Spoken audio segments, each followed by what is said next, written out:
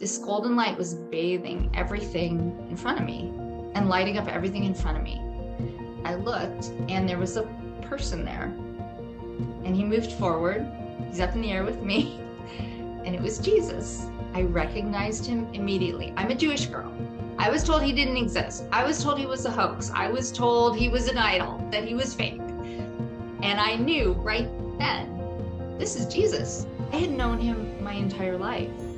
He's right here smiling at me with the most joyous, radiant grin and face. His face radiates so much love that it's beyond description. So much love and so much warmth for me. And it was just bathing me in this love and warmth and acceptance. And everything else that I knew about Jesus, all these preconceived notions, they were gone.